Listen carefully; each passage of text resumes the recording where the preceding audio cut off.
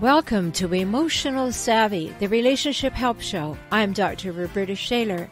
If you're ready to increase your confidence in conversations and conflict, deepen your self-awareness, expand your connectedness, and enrich your relationship with yourself and other humans you care about, and even those you wish you didn't, you're in the right place. Enjoy today's episode.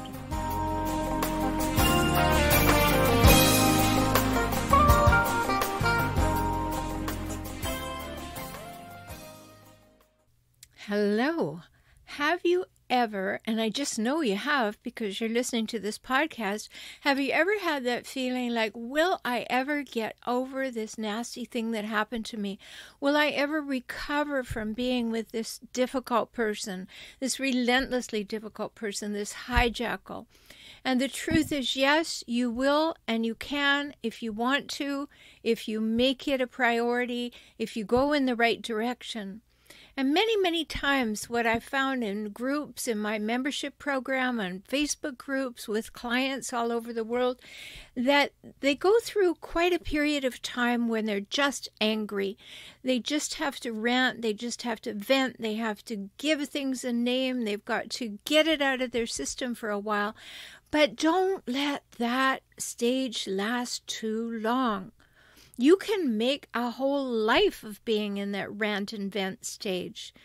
You know, I have a new program starting at the beginning of August, and it's called Transform After Abuse.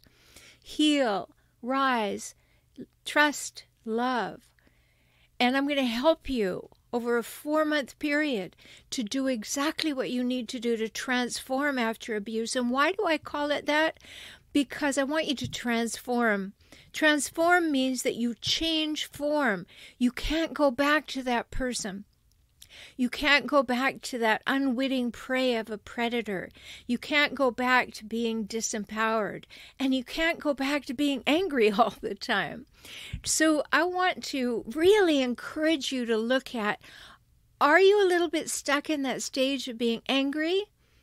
You know, maybe you're still going all over the internet, and yes, you need to do this in the beginning to verify and validate what happened to you. But are you staying in the stage of just reading more and more and more and more and more about emotional abuse and getting stuck in there? Because that's hurting you. Once you get past the identification stage, yes, that is what happened to me, then move towards getting out of it. And today's guest, Joy Idries, I always want to put an N in her name, Joy Idries, is going to share what happened to her, how she overcame a nasty past and went on to thrive. And I mean a really nasty past. You know, I have one too. And I know what it takes, and that's why I do the work that I do. Because I had 2 hijackal parents.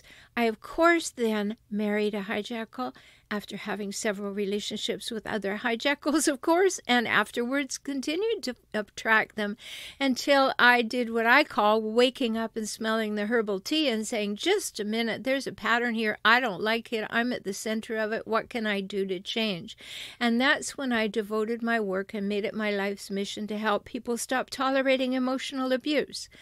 And that's why I do the Emotional Savvy program, the podcast that you're listening to. I also have another podcast called Save Your Sanity, Help for Toxic Relationships with hijackals and other toxic people.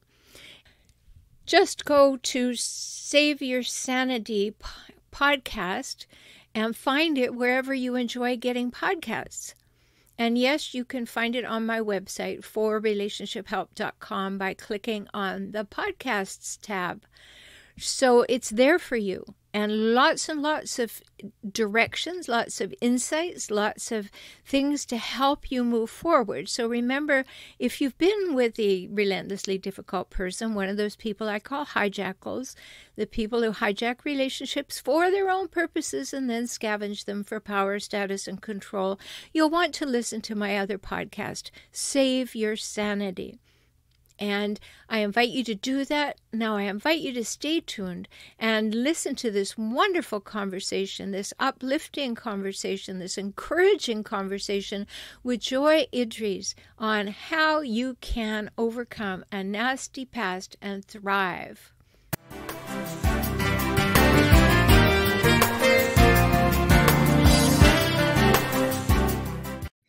Hello. I'm so glad you're here, as I always am, because we have guests in so many different ways helping the world, helping you move from where you are to where you most want to be. And today my guest is Joy Idries, and she is a transformational leader. And she's going to talk with us. I'm excited about it. She's going to talk with us about various ways, maybe some alternative ways, maybe new to you, about how to eliminate your suffering and move in a direction of, guess what? Joy.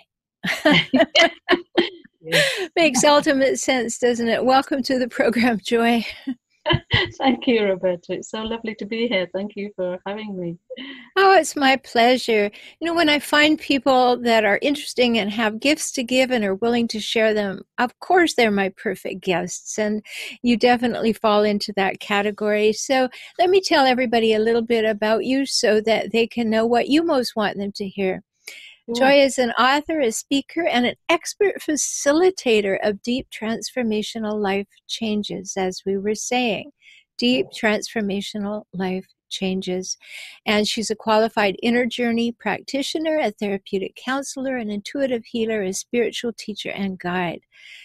She's done a lot of things to make sure that she can take you on that transformational journey, including NLP, EFT, Reiki, and other energy therapies. So we're going to talk about mindfulness, dynamic mediation, and breath work. I'm very interested in that. I studied with Stanislav Grof. So we've got lots of things to talk about. And you've had a great journey bringing you to wisdom and the ability to help people move through their things. So what is it that drew you to this work, Joy? Oh wow, that's my whole life story really there in a nutshell. What really drew me to it is, I suffered a lot for a large part of my life, and that culminated in physical shutdown, basically. So I just needed to find a way to heal somehow, and didn't really know what was causing the physical shutdown. I'd had so much trauma, but it hadn't registered with me that that would be the cause, because I used to just push it away, stuff it down, put on the mask and be this life and soul of the party as much as I could, until the body kind of said, "You're not going anywhere, madam, until you sort yourself out." And I found myself in a state of chronic fatigue, tremendous pain. I had suffered from cancer. I was in a state of depression, so much crying. I actually cried for 7 years non-stop, almost every day. Ooh, so that's really, really difficult. That's amazing, isn't it? When I think back now to the way that was. But I was so out of touch with myself that I wasn't able to embrace any of it. It was just like I was a war-torn, weary victim to everything. And that's how I kind of entered the world, really. I had an experience in the womb. That's where it all started. I was just about to be born. And it was a rainy night, stormy, very gloomy. I think they say Tuesday's child is full of woe, and I was a Tuesday's child. But as I was about to be born, my father was alcoholic, and he was supposed to be there, and he turned up just at that moment, absolutely sodden drunk, My grandmother was there too, helping my mother with the birth. She was so angry that she picked up a heavy lead frying pan and hit him over the head with it. And she knocked him out. She knocked him unconscious. She thought she had killed him. And the shock of that it went through my mother too. She was, oh my God, and the shock went into me as a baby about to be born, a fetus. And I didn't know then, but I had a kind of an inner journey where I relived that moment, and I felt myself disintegrate into 100,000 pieces, just totally disintegrated and shattered. So I got it there and then that the world was a dangerous place, that I could be annihilated at any time. And this seemed to have borne out in my life as I came out into the world and started to live in the world, from child to teenager to adult. I had experiences which kind of confirmed that. So, for example, when I was 3, was I 3, 4, 5, somewhere around there, I decided to make a cake for my mother. I wanted to surprise her, and I was very excited, and it was a very playful thing to do. My mother was somewhere else in the house tidying up or something, and of course at that age I didn't know how to do it, and I didn't see a bowl anywhere, so I just poured the flour onto a chair and poured the butter onto the chair and started just playing with it, making a holy mess. However, my mum was a very stressed out woman, and she came in and found this, and she flew into a rage. She grabbed a hold of me and she shook me, my head going back and forth, like a rag doll.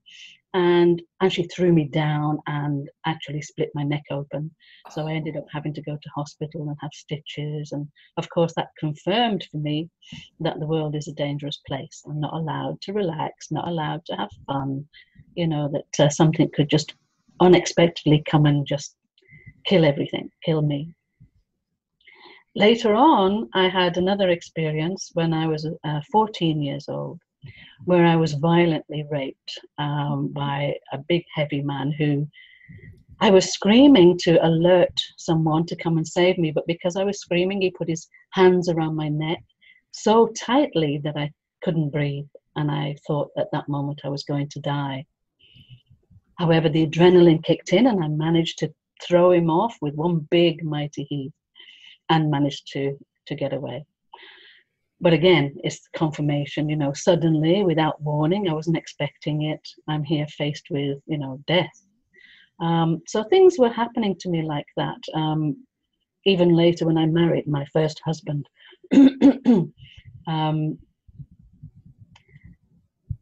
he was what I would call a narcissist. But his idea was to keep me in prison. He was kind of obsessive, possessive, didn't want me to do anything or go anywhere. And if I ever tried to do anything, he would sabotage my efforts. Secretly, a lot of it I found out later. So, for example, if I got a job, he would phone up the company manager and tell them to sack me for whatever reason he could think of. But as we were coming into our 7th year of marriage, and he had tried to kill me before. I found out there were knives, there was electrical wires around my wrist when I was sleeping, which he switched on, plugged into the socket, but it didn't work. Then one night when I was sleeping, my eyes opened suddenly for no particular reason. I mean, I call it divine intervention. My eyes opened and I found a hammer coming towards my head. And I just had enough time to reach up and stop it hitting me. And that's when I decided, till death do us part does not apply here. Good. It was the one moment when I actually had a boundary, the first time in my life probably that I had a boundary there, and I decided to run away. And I did. I ran as fast as my legs could carry me, scared stiff that he would catch up with me, but he didn't. He did chase after me. After that, he would always seem to find a way to find out where I was. He was such a charmer to other people. People didn't believe what was going on, and so he could get information out of them, and even my family, who was supposed to protect me.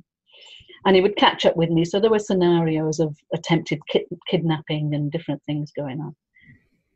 One of those times when I was kidnapped and pushed into the car and being driven along the motorway with a couple of people who were supposed to be my friends, but they helped him to kidnap me. We experienced a crash, And again, I felt maybe he'd put a bomb in the car. It was like that. It felt like a bomb going off, and everything went into slow motion. And I'm asking myself, am I dead now? Am I dead?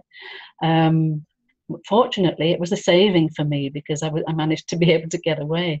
I was taken to the hospital, and at the hospital, I managed to get a message through to someone to come and help me to get away from him. And so I decided I needed to leave the country, and I got out of the country. And in that time that I got out, and before he could catch up with me again, he'd got so involved in drugs and drinking himself that he died of an overdose. So I was actually saved from any more pursuing and being afraid, even though I loved him as well at the same time. It's funny how you can love someone who is so abusive and Well, so. let me just interject here, Joy. I mean, that is the nature of a hijackal, the people that I write about and talk about. Yes. You've painted the picture beautifully, because Mm. they paint a public picture of perfection, and at home they create a private place of pain.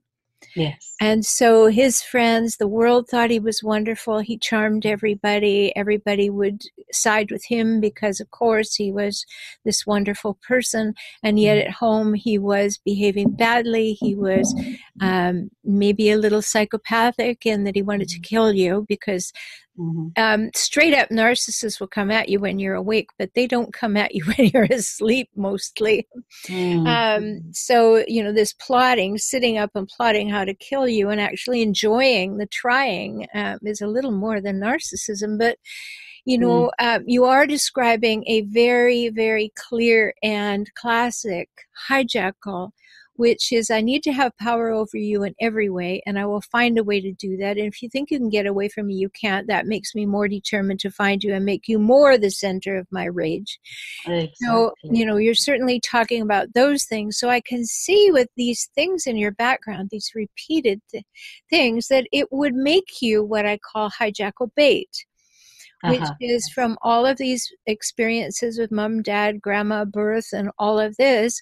Here you are going, how do I please them? How do I make this work? How do I bob and weave and, keep myself safe? And then this person comes along and they seem to be so loving, so perfect. They're going to take me away from it all. And, hijackals are chameleons, so they can put that act on for a certain amount of time. So let me ask you this question before we continue with your great story: did you date him for very long before you married him? I dated him for about 18 months, actually. Did you see red flags? Yes. Some, not many. I saw disloyalty while we were together, before we married. Is that the same thing as cheating? Yes. Okay. Yeah. Disloyalty. I'm interpreting that for our U.S. audience. Yes, he cheated on me. Yes. And sometimes, didn't turn up when we had appointments to meet, dates. He wouldn't turn up for the dates because he was cheating. And he was very arrogant. I think one of the things that attracted me to him is I wanted to bring him down from his arrogance. Isn't that strange? But there you go. That was one of the things. Actually what probably happened there was you were a mutual challenge. I mean, he wanted to show you he could have power over you, and you thought that you could bring him down from his arrogance. But the other side of it was that you probably really wanted him to be pleased with you too. Right. So we're not here to talk about hijackals so much, but because your story was so compelling and such a great example, I wanted to interject. So let's just leap ahead and say, how did this story cause you to go deeper into alternative therapies? Yeah, so because I had all of this going on, and because it had this result on my body, and I got this message that, you're not going anywhere until you deal with this. I'd reached that place of saying, okay, if I can't do something this weekend, I had come across a healing seminar retreat kind of thing, if I can't do anything in this healing seminar retreat, I'm just going to curl up in a corner and just be comatose. I don't want to engage with the world at all. I've had enough. But I thought I'm going to do this as a last ditch attempt. And so I went to this healing retreat. It was a weekend. And in that one weekend, it was through this inner journey work that I accessed all this trauma and released all of it. And I was left with a sense of peace that's never left me since. And miraculously, I was cured of the chronic fatigue that had plagued me for the previous 6 years, and 20 years of backache and depression, all gone in that one weekend. Absolutely, I came running out of that place, jumping and dancing, and I had a 10-year-old son by then through a second marriage, which is a beautiful marriage, by the way. We've been married over 30 years now. Great. And he said to me, I love the new mummy.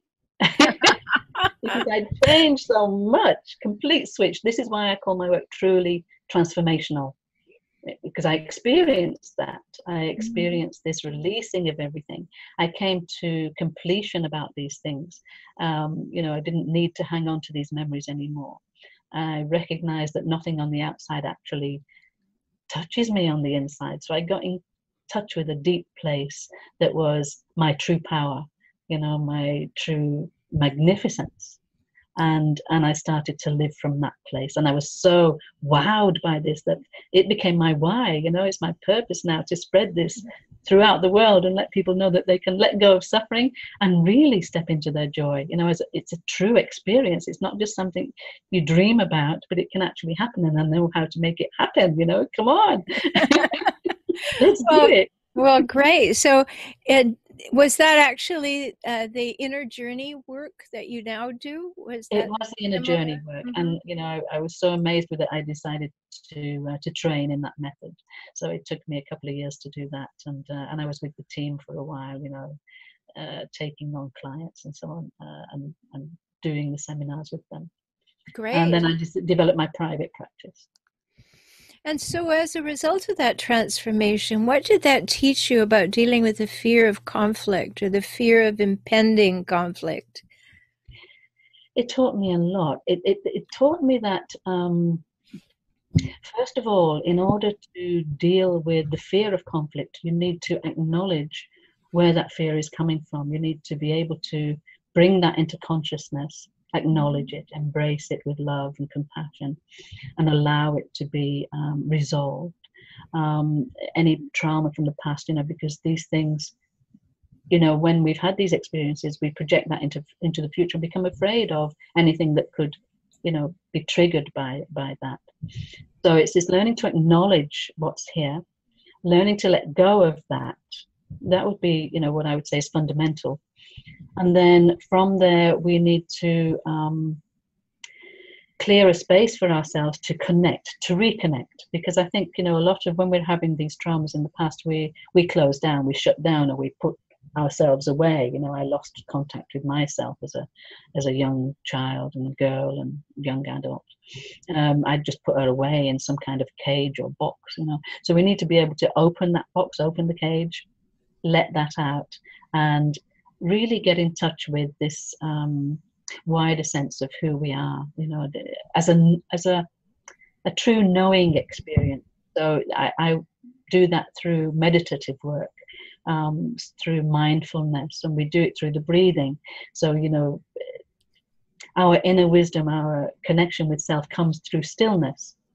And the way to do the stillness is through meditation, through breathing, through mindfulness, through connecting with the body. Our inner wisdom is in the body. So once we connect with that and just focus inwards and allow that space to be there, that stillness, our answers start to arrive. We just open ourselves. It's a case of remembering our true selves, isn't it? Well, it certainly is. And, for those of us who are joining us, my guest today is Joy Idries, and we're talking about transformational work. And yes, that's a great big catch term. Sometimes it kind of goes right over our head these days. The same way what Joy was just saying about we need to to get in touch with ourselves. Sometimes we don't really hear those words anymore because they're spoken so frequently. But what we're talking about is really deep stuff, and I hope that you're enjoying listening to this and listening to Joy's journey. When you want to hear more about Joy, just in case you have to run off or you miss something, you want to go to trulytransformational.co.uk. trulytransformational.co.uk, and there's much there for you. I went and visited, and she gives you some very clear ideas about how she will help you with this work. So yes, I mean, this journey to ourselves, sometimes as soon as somebody says, and I've studied yoga since I was 19. So I have a PhD in psychology, but I have this whole other life that deals with alternative ways of managing our lives. So I resonate completely with what you're saying. And so when we hear this, you've got to get back to yourself. Sometimes when people talk about getting there through the silence, other people hear, oh no, I don't want to do that. I'm afraid to sit, fall silent. I know that you've written some things about this. My partner and I, Charles Anderson, we wrote a book called Soul Solitude. And that's important for us to be able to, as we say in the book, sit, fall silent, and listen. Yes. And many times people don't want to do that. They get all caught up in the trappings. If you study meditation, which I've done all over the world, some people say you need music. Some people say you should never have music. You need a candle. You need to sit in a certain way. You need a mudra. Your hands have to be a certain way. There's so many things. So I wanted to write a book. Charles and I wrote the book to demystify that, because really the whole thing about what Joy's talking about and what I am agreeing with is that we really do need to be willing to spend time with ourselves and sit, fall silent, and listen. Yes, yes. And it's not a fearful experience. It's just one that you have to believe you deserve. Yes, I think it can sometimes be a fearful experience at first, because what happens is when you open to that stillness, you're giving permission for stuff to come up that needs to come up and be free. But that's the fear, isn't it? That stuff will come up and I'll have to look at something and, what's there for me, and will I like it, and will that be okay? That's the difference. But I think the thing to remember is that we're bigger than anything that comes up, and when you sit in that stillness, you come to recognize that, it's almost like we're an ocean and our stuff is like a droplet of oil, and if you drop that into the ocean, it just gets absorbed and dissipated.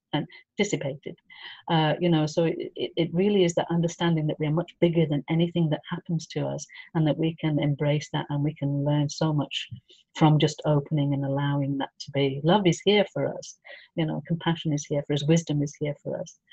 And I think when we do that, we find the answers of how to deal with conflict in relationships, because we get to recognize our self-worth, our self-value. We get to understand what boundary setting is all about, that it's not just about resistance or defense, or how the ego might see it, or a fearful part of you might see it, but it's about empowering both yourself and allowing the other person to be empowered, or to actually take responsibility for themselves, instead of us trying to fix them or control things. It's like, no, this is me, this is where I'm at, this is what I accept and don't accept, and then you can sort yourself out, mate. Well, it's like that, when I'm explaining it to clients, I say, you can come at each other this way, or you can come at each other this way. You can sit down and figure it out, or you can duke it out. Which do you prefer? Yeah. Right. So there are all kinds of permutations about this, but I really love the essence of what you're saying, Joy, that we have choice. And when we can understand that we are at choice for what we accept and what we welcome, and that we need to be very clear about that. And by going within, we can become clear about that. Now, before our time dissipates, I'd like to ask you about another area of your work, which is cross-cultural ideas. And, when somebody marries someone from another culture, there's a learning curve, isn't there? Talk about that for a bit. I mean, when I first met my husband, he spoke Arabic and about 5 words of English, and I spoke English and about 20 words of Arabic. So, we had to learn from the get-go, how to communicate with each other. And one thing that was really good about that was that we learned to imagine the best from each other. What would be the best interpretation of what that person's trying to get across? So that, that actually helped. But we were like, chalk and cheese. We were, black and white. It was just, everything was so opposite. It was amazing how opposite we were. And it was also trying to work out what was culture and what was personality, because it gets so mixed in. When we had difficulties in coming to understand each other, are you being mean, or is this just the way you express yourself in your culture? So we had to really kind of pull things apart and find out where they were coming from. And I think for me, I was very fortunate that I met a man who was very kind and very gentle and very accepting. It's not that common in the culture that I married into. A lot of Arabic men are very kind of I don't know how, I imagine like army men. It's like they expect everything to be for them, like when they come home, get the slippers out, get the food out, all this, no question, and there's no emotion to be expressed. It's just, I don't know how to explain that really, but it can cause difficulties in a relationship if you don't know that is the culture.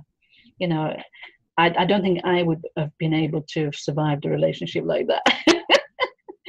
I wouldn't want to survive it, but I wouldn't want to be in it, and I probably wouldn't last 2 seconds anyway, because I'd speak up, and then we'd have a culture clash, and I might understand it, but in an intimate relationship, there's no room for there to be that, except in the cultures where that is acceptable.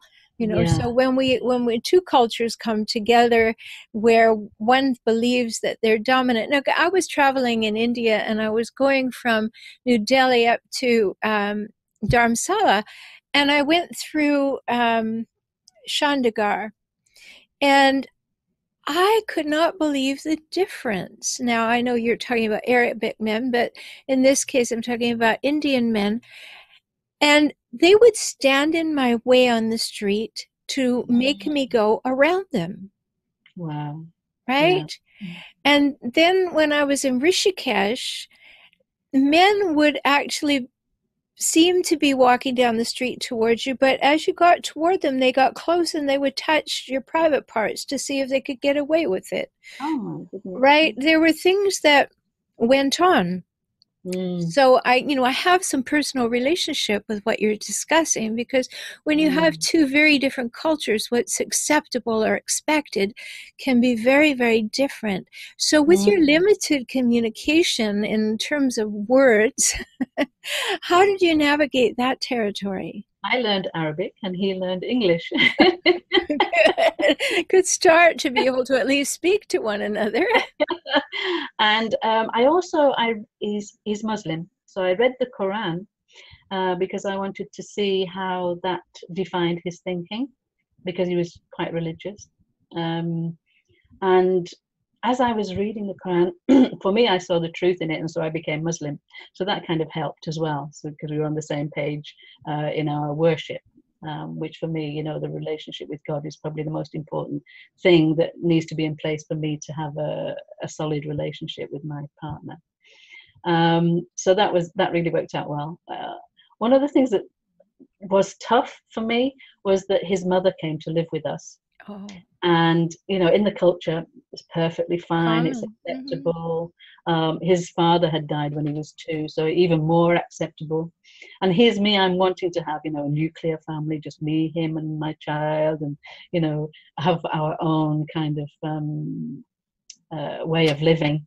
work Right. it out together. I wanted him to cook with me, and of course he didn't want to cook. He didn't know how to cook, and he didn't want to cook, and his mother wanted to do the cooking, so she took over the kitchen, and all of these things, which are all things that I had to uh, deal with and work through. His relationship with his mother was such that she was more important than I was, and I had Yes. to come to terms with that.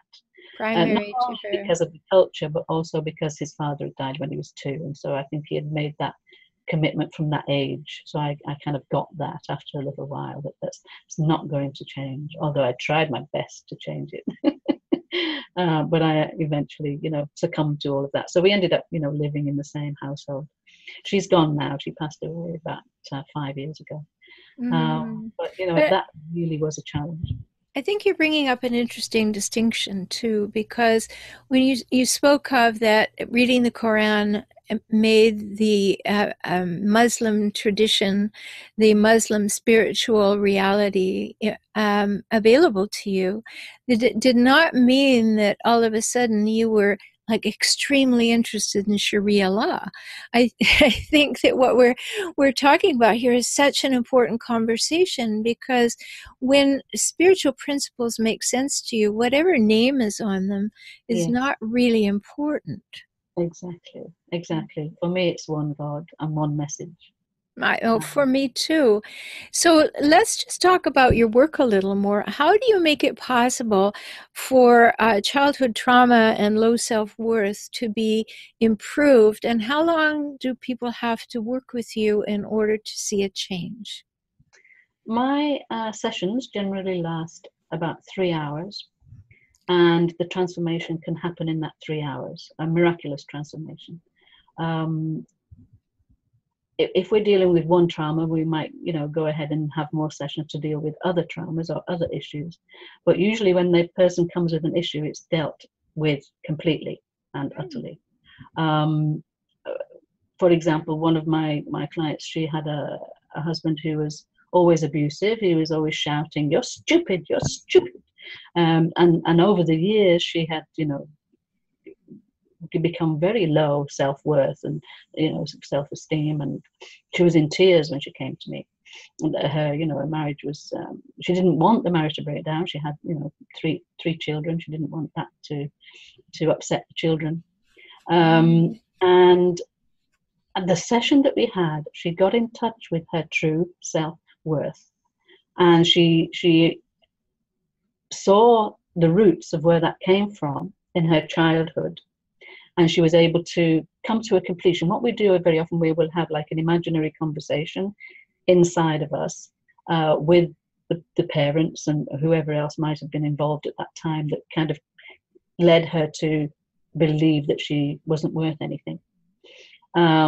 Pivotal moment, and then she kind of releases everything that she needs to say, so it all gets acknowledged. She hears back. It's a back and forth thing, so everybody's complete, and she comes to forgiveness, and that creates a space for her to then open up to and connect with her true self-worth, which you realize that was all a story in the first place, and that's not who you truly are, and so on.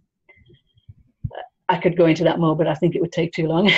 Okay, well, let me just ask a question, because, when I hear that, I immediately get concerned about one thing, which people come to me with this one thing and they say, well, shouldn't I be living this way?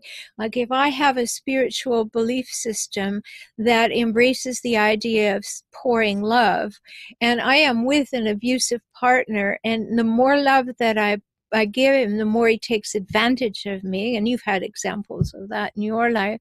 What do you do with that? Because I'd like to know the answer to that, and then I'd also like to know what your definition of forgiveness is. Okay. So by her getting in touch with her self-worth and her real value, she was then able to be strong in asserting her boundaries. And the behavior that came out for her was, next time he shouted at her with this abusive language, she said, "That's an interesting point of view. It's not my point of view." And it went boom, straight past. So it didn't have anywhere to bounce off of. So within a very short space of time, he actually changed his behavior adapting to her new strength. And their relationship got more intimate and more loving and less abusive, because she believed in herself, and she had the love for herself now, and she was strong enough to assert her boundaries. And she was amazed by that. She wasn't expecting her partner to change necessarily. She was willing just to be her best self. Within the actual process, she went back to a memory in childhood, where she spoke to whoever was involved, and they, you just go back and forth, emptying. It's like having therapy, a year's therapy in one little hour's session or something, while they're doing that. But it's not about blame or you did this and I did that. It's more about emptying feelings. I felt put down. I felt rejected. I felt abused. I felt depressed. I felt lonely. I felt desperate. And then the parents. So you speak at a personality level, and then you go deeper and speak at a soul level. Mm-hmm. So then what you find is that usually what will happen is that the other person will say, oh, I didn't realize that I was having such an effect on you. I'm so sorry. And so, the person, the child gets it, that actually it wasn't so intentional, and that they can, they don't have to take that definition on board anymore, And the forgiveness is just about, it's about letting go of that, because you've said everything that needs to be said. There's nothing more to be said. So it's just time to let go. So that's what forgiveness is about, really, for me. It's just time to let go. And then what happens on a physical level is that the cell carries memory. And when that cell dies, it passes on its memory to the next generation of cells. However, if we interrupt that memory, as we do in this inner journey work, and empty out all of that trauma and finish it and complete it, then we've created a space in the cell, and we fill that with resources that the client chooses for herself. So she might choose to breathe in, and this is where the breathing as well helps. You breathe in self-confidence, you breathe in self-love, you breathe in self-compassion, or understanding the bigger picture, or all of these kind of things that you choose for yourself. Trusting God, whatever it is. And then when that cell dies, it passes on the new resources, because given a choice between lower energy resources and higher energy, it will always pass on the higher. So over time, your body becomes an embodiment of the new, or the remembered self, rather than the traumatic stuff. Mm-hmm. So it's actually embodied in you. So you know the right choices to make. It's clear to you. You don't have to work it out in your head. It's more of an intuitive process. And that lady, she was so wowed by this process. She transformed immediately, that she decided to take mindfulness into the workplace. She had a passion now to do this, this kind of work. And it was a geeky multinational corporation. And she managed to create a position for herself. And she's teaching mindfulness and meditation worldwide within that corporation. How lovely. That's a lovely story and a lovely result. I do have to inject for everybody listening that this is not a guarantee. This is something that'll make you better, but it may not make another human being better. So just remember that this is something that you're doing for yourself, and something really lovely. I'm really enjoying hearing about this, Joy. And remember, if you'd like to hear more from Joy Idries, you can go to trulytransformational.co.uk and learn more about her work. And it's very important work. And thank you so much for sharing it with us today. Thank you for inviting me. I've really enjoyed our session together. Yeah, my pleasure. And I'm sure we've got lots more to talk about. Joy has a gift for you. It's called How to Be in a Relationship, with quotes around the word be. So how to be in a relationship, taking a deeper look at what relationship issues are all about. And you can find that when you go to her website, trulytransformational.co.uk. I'm sure you'll find it easily there, but if you want to do it, put in the URL and then put how to be in relationships with dashes between the words. But I'm sure there's a way to find the free gift anyway. So I enjoyed our conversation, Joy, and everybody. I hope if you want to learn more about the inner journey and that you're ready for an inner journey, that you will go and explore Joy's work. I'm Dr. Rhoberta Shaler, the Relationship Help Doctor. I'm always here for you. Come on over to forrelationshiphelp.com, forrelationshiphelp.com. Become a member at Optimize Circles. And also, remember that every Monday night at 6 p.m. Pacific time, I have a live stream show called Help for Toxic Relationships on YouTube. So you can join in, ask your questions, share your insights and learnings there too. So today my guest has been Joy Idries. You can find her at trulytransformational.co.uk, and I really hope you will.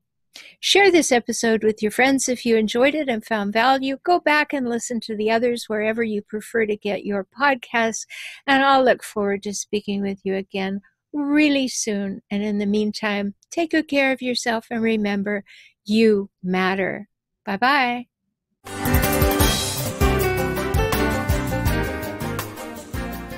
Thanks for being here for today's episode of Emotional Savvy.